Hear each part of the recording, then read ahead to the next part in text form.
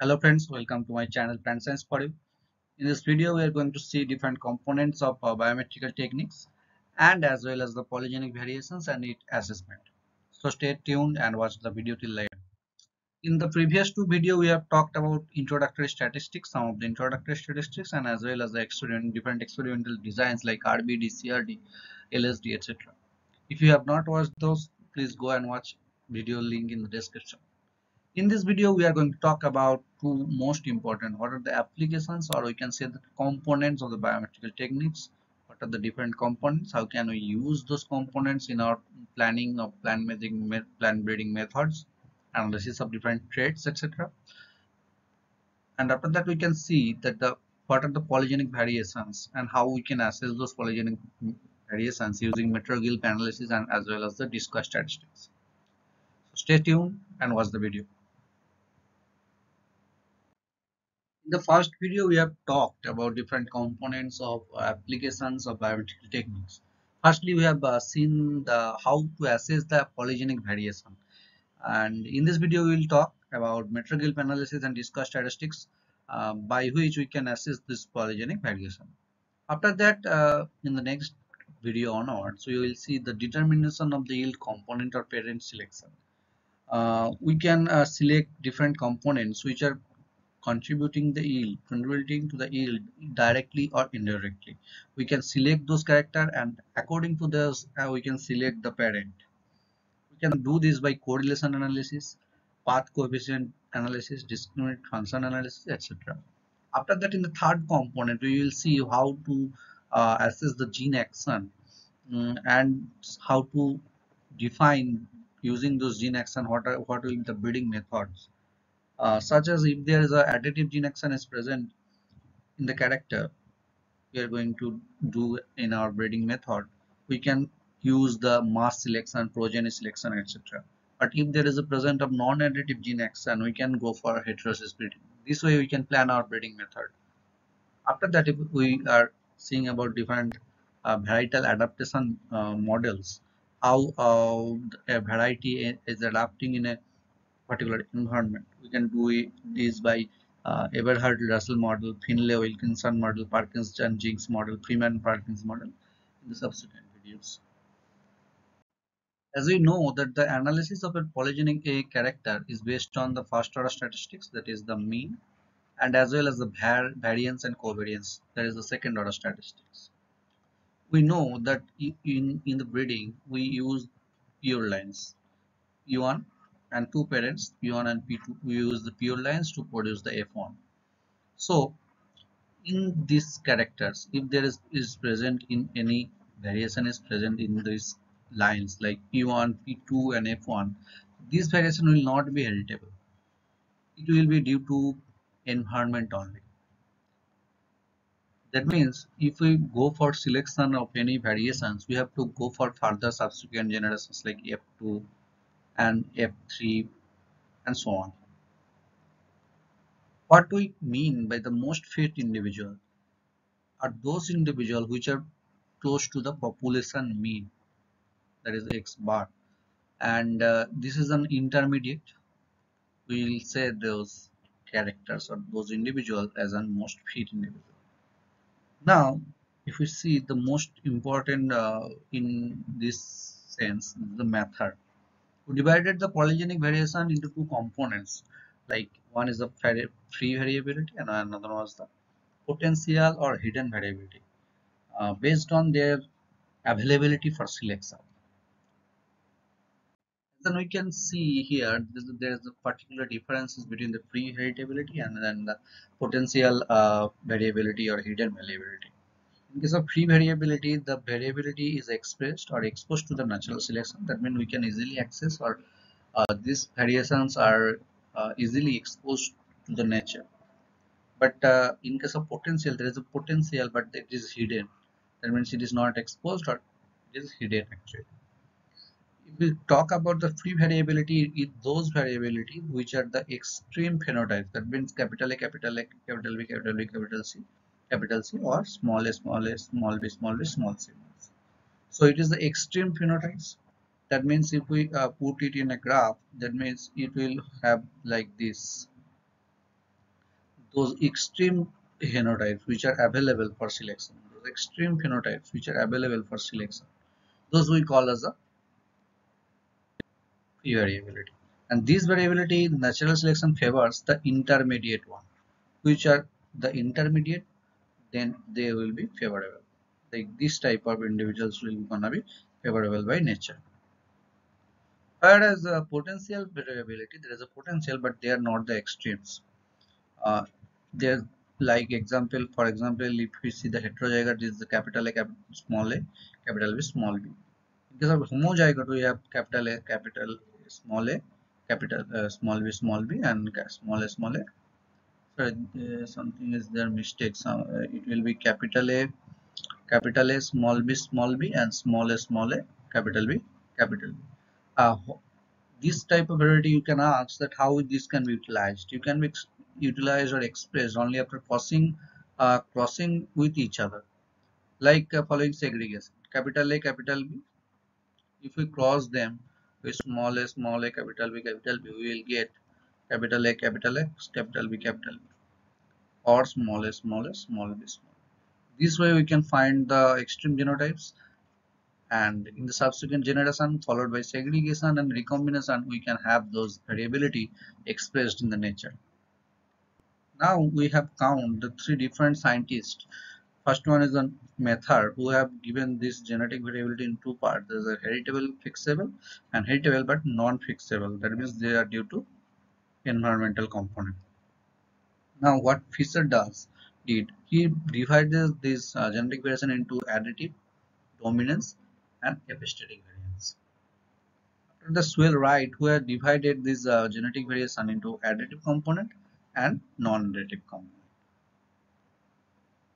How to study these gene actions, how to compile or how to get those numbers, that how much contribution of the additive variance and dominance variance, we'll see in the subsequent video where we discuss about the gene action using diallele, triallele, partial diallele, etc. Now, if we are going to talk about, we talk about the how to assess those polygenic variations. There's a two main approaches we use in the mostly in case of statistics. There's the one is the Metroglyph analysis, and another one is the discourse statistics. The Metroglyph analysis was mainly given by the Anderson, and in case of discourse statistics, it was given by Mahalanobis, and it was actually used or applied by C.R. Rao. These are two Indian scientists. These are two Indian scientists who have a big or much impactful contribution in terms of this discussed statistics. Now, if we talk about some differences between this Metroglyph analysis and discussed statistics, because both the methods are used in case of polygenic variation analysis, but their approaches are different. In case of Metroglyph, if we see that the assessment is based on the morphological variation present in the germplasm line. Whereas in this discussed statistics, the degree of divergence is the uh, main component of measurement, and it will help in the selection of genetically divergent parent in heterozygous breeding. Suppose we are crossing between P1 and P2. If they are most divergent, then we will have an F1 which is better than both the parent. This way we can select the parent by using this discussed statistics or using the value of discard value of those parents. If we see the Metroglyph analysis, it is a semi-graphic approach. That means we use the graph-like structure, but it is semi-graphic. Remember. And another one is the discard statistic. We use the discard values. That means we can use it as a numerical approach. That means we have some discard values, which is calculated using different statistics, and using those statistics we get those values, discard values, and we compare those values with one genotype to the another, and we measure the divergence. The more the divergence, there's a more possibility to get the more variability. Now, this Metroglyph analysis is based on mainly the mean values, that is the first order statistics. Here we prepare a Metroglyph chart, we will see in the next slide, and we can use the replicated as well as the unreplicated data in case of Metroglyph analysis. In case of discourse statistics, we use the second order statistics, where we use variance and covariance. Where we did do what we do, the cluster diagram we use. In Metroglyph, we use Metroglyph chart, and in discourse statistics, we use cluster diagram. And here, only the replicated data can be used for analysis. In both cases, the divergence, or we can say the variation, will be wide. Uh, where in case of Metroglyph, the different group will indicate the deep wide range of variability. But in case of discussed at a different cluster, which indicate deep wide range of genetic variability. That means it will give us the more heterosis. Now, if we see, it is a Metroglyph Metroglyph graph. If we see like say 5 character, if we are analyzing for 5 character, like the first one, suppose first take 2 character which are showing the most variability. Like here we have taken the first one, that is a bolls per plant, and the second one character is a yield per plant. And take those characters in x-axis, one x-axis, and another one is the y-axis. And other 3 factors, 3, 4, and 5, anything may be, these 4 characters expressed in terms of rays. This round shape structure, we call it as a gilf. Gilf. Okay. And these are called as a rays. When these gilfs are, suppose here we can say is a fully circled, we call those genotype as an exotic genotype. And if there is a something like this dotted, we can show as a indigenous. Okay. Now likewise, if we see, if we can number with as we go along with the x-axis, we can number. There is a low variation, medium variation, 1, 2, and 3. Likewise, here is the low, medium, and high. Likewise, in case of rays, we can give the number. There is the high rays, there is a 3, then this is 2, and this 1. This ways we can give the number. Now we see how to calculate. Suppose this genotype, we are going to genotype A, we are going to calculate. This is in the x is the high coordinate. That means for the one number of first character, there is a ball plant, it is having 3 number. If you see for the second character, there is the yield per plant, that is also in the third axis, third domain of the y-axis. That means for that it will also get 3 marks. After that, for the third character, if we see this one, these rays, it is about 2 marks. If we give it as a 2 marks, then for the fourth character, if we give it as a 3, and for the last one, we will give it as a 2. That means it will compile to have 3, 6, 8, 11, and 13. This way we can calculate this number. Likewise, for these it will be different, something different. So like if we see, that is for x-axis, for the first character, it is having in the first row, that means 1. Then in the second row, for the y-axis of the second character it is 2, and for the third character it is having 2, and for the fourth character it is having 3, and the last character, for the last character it will have also a 1. Likewise, 1, 3, 5, 8, 9. That means this has the 9 value and this is of 13 value. That means these two, like it is a B genotype having a difference of genetic variability. This way we can calculate those variability using this Metroglyph chart.